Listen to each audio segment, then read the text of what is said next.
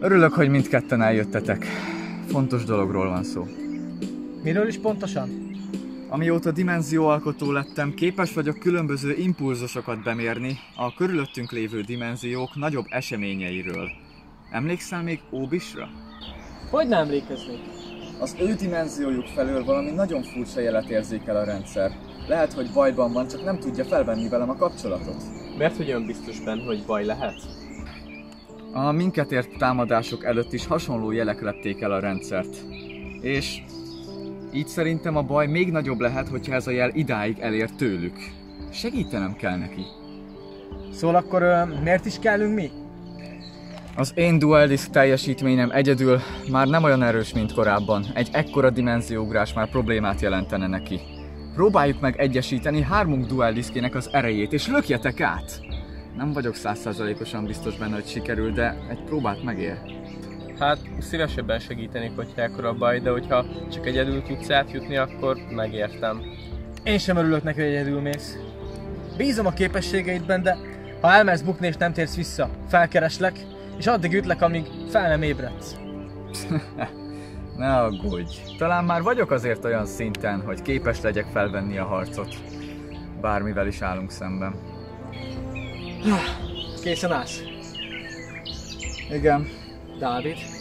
Mehetsz.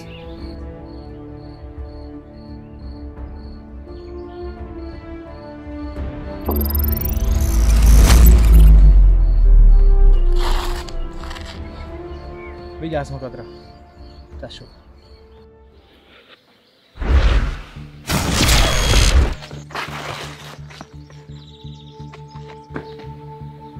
Egy ánypárbajozó? Ez gyors volt. Micsoda? Várj, én nem vagyok párbajozó. Geri vagyok. Geri? De egy portálra jöttél át, nem az ányvilágból? Ezt bonyolult lenne elmagyarázni. Egy másik dimenzióból jöttem, és egy barátomat keresem itt. Értem. Nekem viszont figyelmeztetnem kell a barátaimat. De ha már itt vagy, neked is mondanék valamit. Hallgatlak. Hamarosan ánypárbajozók lepik el a környéket. Hogyha valóban egy barátodat keresed, akkor siess, és segíts neki legyőzni őket.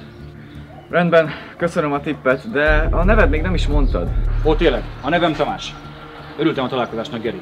Szintúgy. Ányvilág. Ezt jelezte volna a rendszer.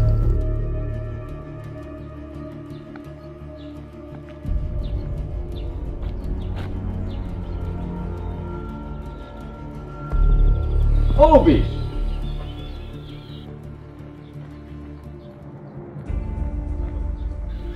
Hát te, hogy kerülsz ide? Bár ne haragudj, de nem a legjobbkor érkeztél. Egy nagyon furcsa impulzust érzékeltem a dimenziótok felől. Ne haragudj, de most nem érdekelnek ezek a high-tech cuccaid. Felidegesít az, hogy soha nem elég erős a paklim ahhoz, hogy bizonyítsak vele. Mi? Miről beszélsz? Hisz nagyszerű párbajozó vagy. Dehogy vagyok! Most kaptam ki Bézi ellen is, pedig ő aztán nem a legveszélyesebb közülünk. Jaj, haver, hát szerinted nekem hányszor kellett kikapjak az utam során? Látod, én is nagyon sokszor éreztem, hogy esélytelen, hogy belőlem legyen valaha is valaki, de azt ne felejtsd el, hogy múltkor is mennyire hősiesen kiálltál nálunk bátran a csatatérre. Végül is, talán igazad lehet. Elvégre nagyon sokszor húzok szarul. De egyébként miért üres a dual disked? Ó, ha már így kérded, eldobtam azt a szarhaszontalan paklit, de emiatt ne aggódj. Mindig 2 van nálam. Most már értem. Ez meg mi? Basszus, el is felejtettem mondani, hogy mikor beestem hozzátok, találkoztam Tamással. Nem ő az, akiről meséltél? De pontosan, és miről beszélt? Azt mondta, hogy nagy veszélyben van mindenki, mert ánypárbajozók lepik el a világotokat. Hogy micsoda? Te, Óbis, mit kell tudni amúgy ezekről? Én most hallottam róluk először.